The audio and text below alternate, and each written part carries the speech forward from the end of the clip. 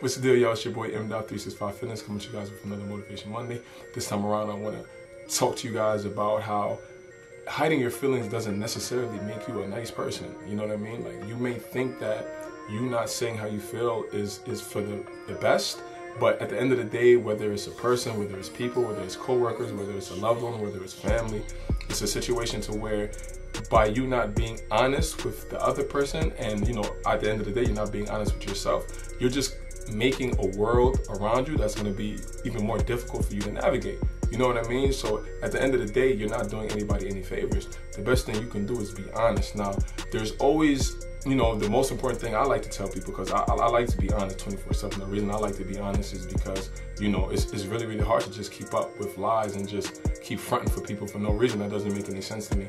So, but what I would like to say though is definitely a certain way to go about doing it. Like, you don't have to be a mean person about how you come across things. You know what I mean? Like, you can dislike something and explain it to somebody in a way that they'll understand without breaking them down. You know what I mean? Without diminishing what they got going on. And again, that goes back to you being a professional. That goes back to you being just a decent human being. You know what I mean? So again, don't play yourself though by, hiding your feelings from people, because at the end of the day, you're going to be the one that's suffers. It's your boy M. Another Motivation Monday. Holla.